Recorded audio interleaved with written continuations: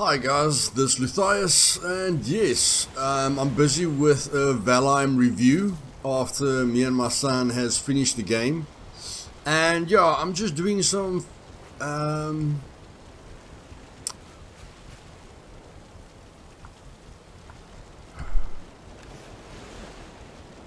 really, where is the wood?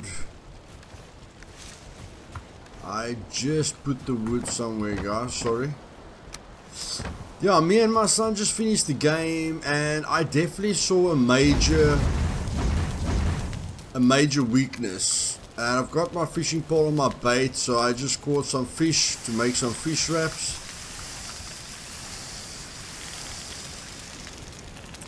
And yes, we finished the game. Of course, I just used the wolf armor, and then I grinded my butt off for the better weapons. But one thing that I've realized, and there isn't any real guide for it. None of the guides are very clear regarding the skills. Okay, but I definitely saw a weakness even in the weapons that I grinded for. There was a big weakness, and in my guide series, you know, I gave you guys the top 10 tips and I told you how to survive, and the surviving is a very, very important part. I've seen speedrunners, you know, finishing the game by dying a lot and using the corpse run. Guys, if you want to enjoy this game, a corpse run is definitely not something that you want to, you know, that you want to try or that you want to use. Because me and my son finished the game and we died a lot.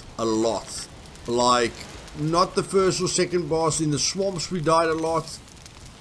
At Modor in the snow we died a heck of a lot, because we forgot to make the frost resistant potions. And in the plains we died a heck of a lot. Okay, now I just want to show you the result of dying a lot. Okay, this is what my skills look like after I have finished the game. This is what my skills look like. Got 28 running, 28 clubs. That's probably just because I beat the boss to death with the club. Everything else is poor. Getting to level 10 with any weapon or any item is very, very quick, because you don't need to do a lot up to level 10, and then after level 10 it takes like double or triple the amount of actions to get the same results, and then it stays more or less the same. So these skills are absolutely pathetic, and the reason that these skills are pathetic, I just want to make myself some fish wraps quickly.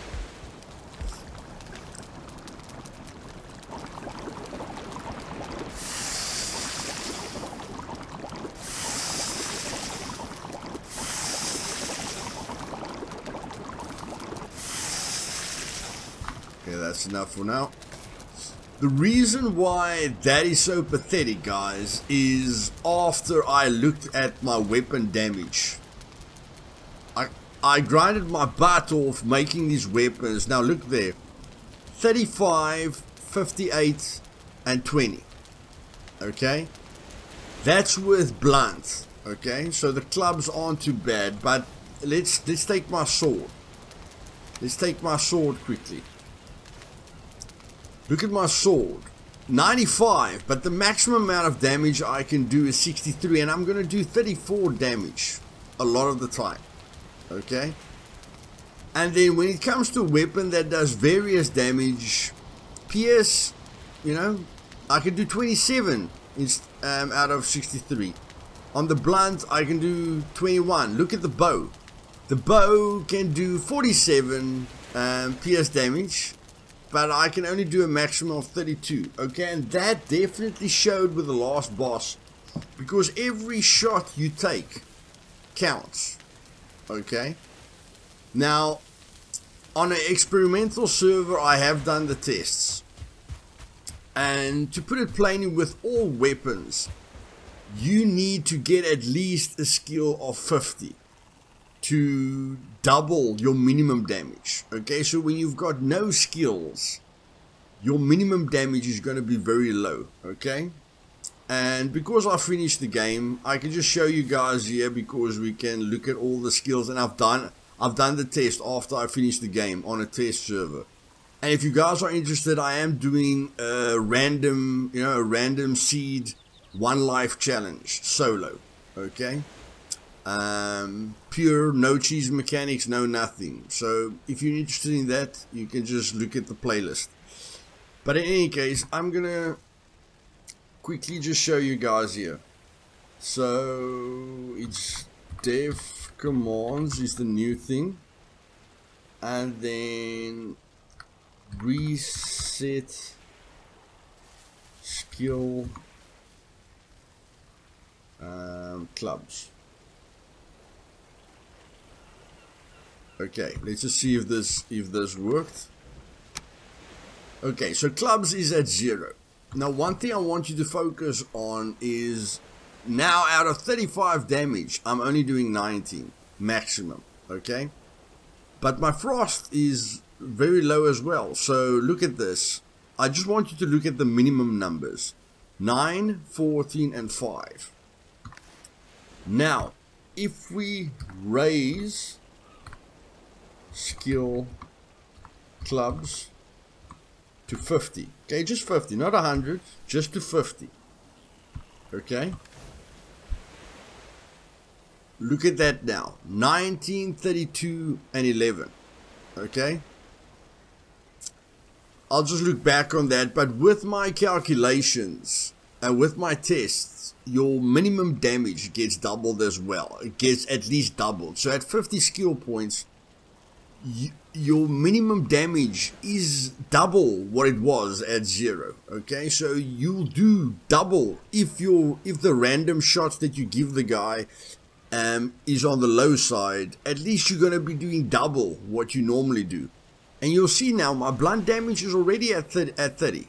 Okay, you don't need to get 100 skill points to get the maximum amount of damage out of a weapon. Okay, because if we go to, again, if we just raise it by another 25, now most weapons are 70, but the bow is 75. Okay, so I'm just going to raise it by 20, which puts my clubs at 70.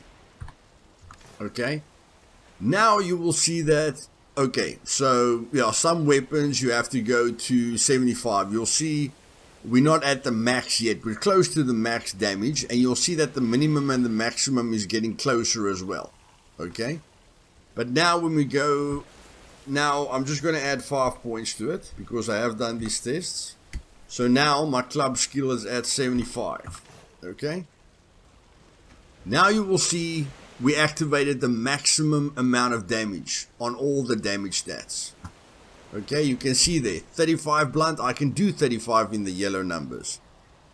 58, 58, 20, 20, okay? So now the possibility of getting the maximum amount of damage out of our weapon is already activated. Okay, which is a major difference. And if you don't die, you can reach these numbers, and then killing a boss, you'll be able to kill him in a third of the amount of shots that you would have needed if you had no skill points. Okay, and remember, all these numbers add up. So if I didn't exercise my clubs or I died a lot, then I'm getting like 30% on the blunt, 30% on the frost, and 30% on the spirit. But then if my skill with my blunt weapon is at 75, just my blunt weapon, guys, then I'm getting 100% on the blunt, 100% on the frost, and 100% on the spirit. So it's like 300% more damage that you're getting all the way around. Okay, and the only difference that it makes when you get to 100 skill points of any weapon, okay, now clubs are there. It doesn't really give you bonus damage. All it does is it brings the numbers closer. So now you are going to be doing the maximum amount of damage most of the time. Okay, so it just raises those minimum numbers. So just remember, at 50 skill points, you only have to hit 50 skill points to double the minimum amount of damage that your weapon does. And you only need to reach a level of 75 to hit the maximum amount of damage out of all the effects of a certain weapon. Okay? And then from 75 upwards, it's, you know, it's unnecessary. The other thing with weapons is a lot of people tell you to hit rocks or trees. I have tested this, okay? If you hit a rock with certain weapons, you'll level up normally, but when you hit a tree or any undead object with the bow, it's going to take you like 4 or 5 times longer to level up the bow, okay? So don't do the boring thing, okay? Out of all my tests, kill mobs and hit them, okay? The amount of damage that you do to them affects how fast your skills go up. And the reason I said the first 10 skills are so fast is if I just go, let's just go reset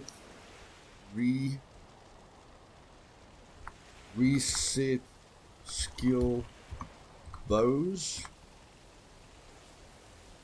I just want to show you guys quickly how fast, okay, you can level up a bow.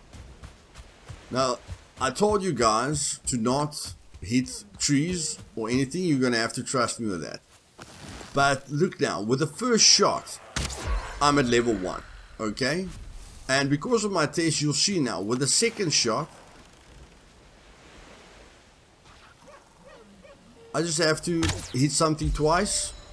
I'm at level 2. Okay, it's dependent on the amount of damage I do. Not gonna get any skill points there. Okay, so now it's probably gonna take me 2 skill points to level up. There, just 2 hits. 2 hits. Okay. It's definitely dependent on the amount of damage that you do, and like I say, getting to level 10 is nothing. And the bow, guys, the bow, the more you level up the bow, the shorter it will be to get to a perfect aim. So yes, that's my big tip. Okay, hit the mobs. You'll be able to get to level 10 very, very fast. Okay, just to give you an example of the test that I've done, from level 1 to level 10 takes roughly the same amount of shots. Like on most of the things, 10, 11 hits to reach level 10. But then on level 9, it takes 19 hits on level 9. Okay, and then it goes up by 3. So 1 hit for level 1, 2 hits for level 2, 3 hits for level 3, and so it goes on until I went to level 11. Then I needed to hit something 19 times to get to level 11, okay, to get to skill 11, and then it goes up by 3 incrementally forever, okay, so you can still get there very fast. But I want you guys to focus on, you're going to struggle your butts off if you're not prepared, if you don't have frost resistance when you go to the mountains, if you don't have poison resistance when you go to the swamps, and if you ignore the stamina potions and the healing potions to keep you in the action, and if you ignore the rested buff, okay, and good food, cooking good food, which takes time, but which is the difference between life and death, okay, and that definitely affects your skill points. And at a high sneak, guys, this is what the thumbnail you'll see the thumbnail. On 100 sneak, you can stand right up against any enemy. The only way they will detect you is if you're directly in their line of sight. In the thumbnail, I'm standing next to the deer on purpose, you know, that his face is almost level with me because he doesn't detect me. Okay, you can walk up to any animal, any enemy, when your skill level is at 75 or above, and then those knives, those powerful knives, do a heck of a lot of damage, you know, because it's times 10. But upgrading your weapons means a lot. Getting all your skills up means a lot as well, and especially with the final boss, getting your club skill up, you know, is quite important, because like the porcupine, you know, Frostner is about the best weapon in the game, and getting your bow skills up is very important as well, so that you can aim at your enemies much faster, so that you don't use stamina, because as you're aiming your bow, it takes stamina. Look, my stamina, I'm using stamina there, okay? So to get my bow at 100%, use a stamina. Unless I go raise skill, bows 100. Okay? Now look how much stamina I'm going to use.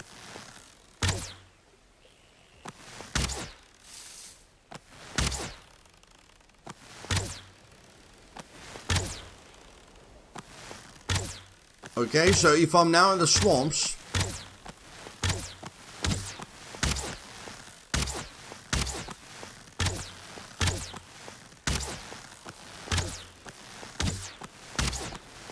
I can be like a rocket launcher. Okay? I can be like a rocket launcher.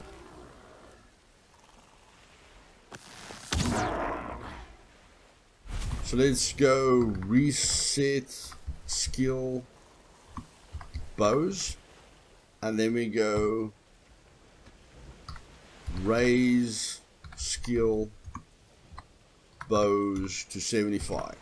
Okay, just 75, guys, just 75, nothing major, just 75. Look at that, that's already a major improvement. Okay, I can still hit a lot and it feels a little bit better, you know, instead of just having that circle there immediately. But that, what I'm doing here, is a lot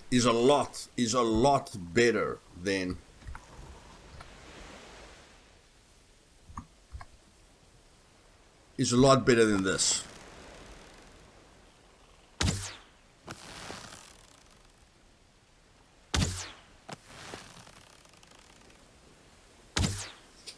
Okay, so I hope that explained the skills to you much better. Okay, and like I say, if you want to hit a rock, you know, or a tree or anything like that, is your choice. But with the test that I've done, hitting enemies, you know, definitely is better.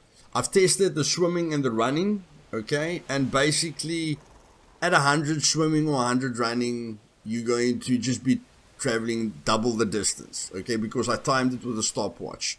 So you're going to be able to run or swim twice as long, okay. So that's not the end of the world, okay. You're gonna run a lot and everything. The other thing is, if you use an axe to hit a tree, it's not gonna make your axe better. It's gonna make wood cutting better, okay. If you hit, and of course, okay, you're not gonna use a pickaxe for combat unless you want to hit a golem. But just remember, your axe doesn't get better by hitting trees, okay? Your axes get better by hitting enemies, okay? So don't think my axe is the best option because I'm hitting trees all the time. No, it's two different skills. Your axes only gets leveled up when you hit enemies, okay? So you've got the run, which you'll always be running, okay? And as long as you don't die, your running will be top notch at the end of the game. Unarmed, you don't need to focus on. Clubs is a big focus. Blocking is a big focus, okay? The amount of stamina it takes you to block, that's where the difference comes in, okay? Because you're not going to get your shield. Let's just go to the shield here. The shield's already blocking for max, okay? So you're not going to change that. And you can never change the durability of your weapons. The only way to change the durability of your weapons is to upgrade them, okay? The normal upgrading. So the only thing with the shield is that it's going to use less stamina. And you will know when you're fighting multiple enemies how quickly they can drain your stamina, you know, with how hard they hit or how many they are. Especially if you're using that long shield, you know, the big shield. They're going to drain your stamina, okay? They're going to drain your stamina a lot faster with a small shield, but you know, they'll still be able to drain your stamina with a big shield. So that's all that the blocking is going to do, okay? The blocking is just going to let you last longer when things are hitting the crap out of you. Jumping, you're going to be able to jump twice as high, twice as far, okay? Axes is a weapon, it's the same. Wood cutting, you're going to be doing more damage to trees, okay, the maximum amount of damage to trees. You'll see when you hit a tree, you're doing critical hits to a tree, okay, so your wood cutting is just gonna get hectically fast.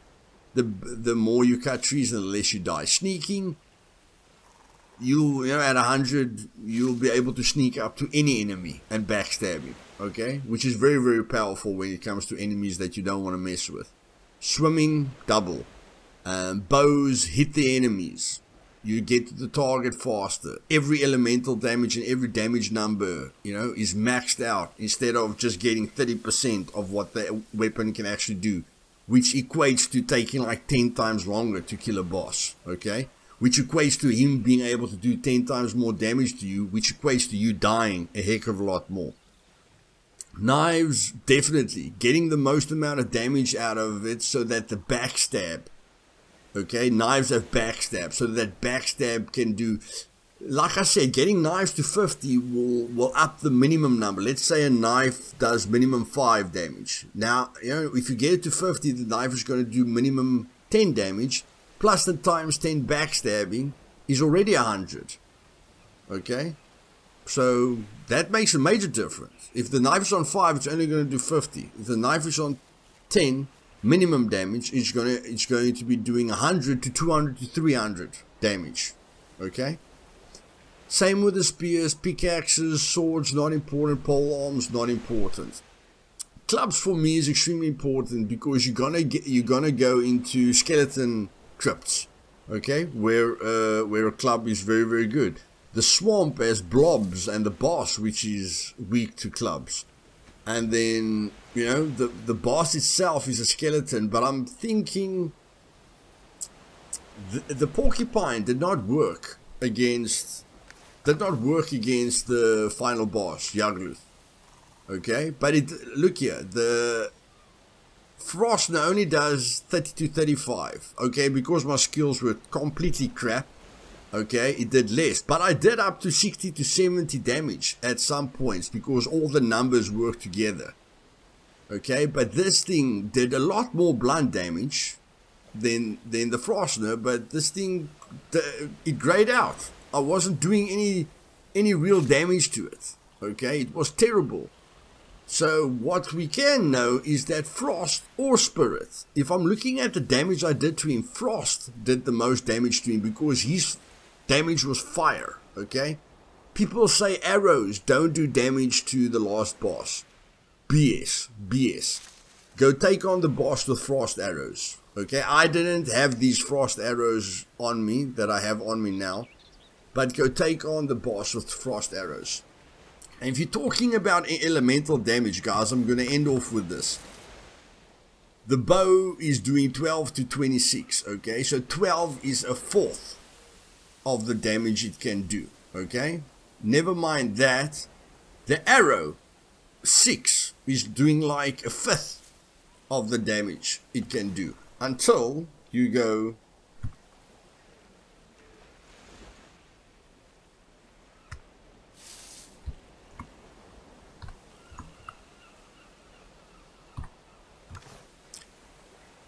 Now, this bow is doing the maximum amount of damage it can do, it's doing the maximum amount of poison damage it can do, and holy crap, the arrow is doing the maximum amount of damage it can do. And this arrow is also doing the maximum amount of damage it can do.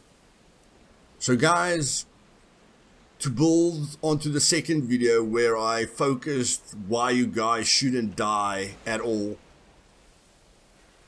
this is why.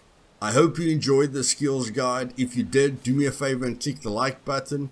If you're not subscribed yet and you want to see more in-depth videos, in the future I'll be doing custom maps, you know, where we can find maps that we can enjoy, you know, because the random sea that me and my son was on, guys, we were sailing for like in-game 10 days.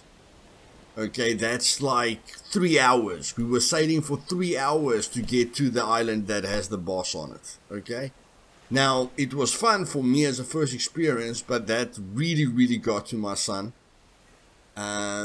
And you'll see in the review that he basically rage quit in the end. He was just not in the mood for it. Everything just took too much time. So we got a really, really bad seed, you know, but we dealt with it. But I'm going to show you guys some maps, you know, that we can share with one another. And I'll share a few maps with you, you know, which will be a much better and more fun experience. So we're going to play around with that. And when I'm done with my one life challenge that I'm busy with now on a random seed, I will be looking at the best mods that doesn't break the game at all, doesn't make it easier, doesn't take away the realism, but does add very, very good qualities of life. So if you're interested in stuff like that, like I said, click the sub button and the bell button to be notified of future videos. And I'll see you guys next time. Cheers.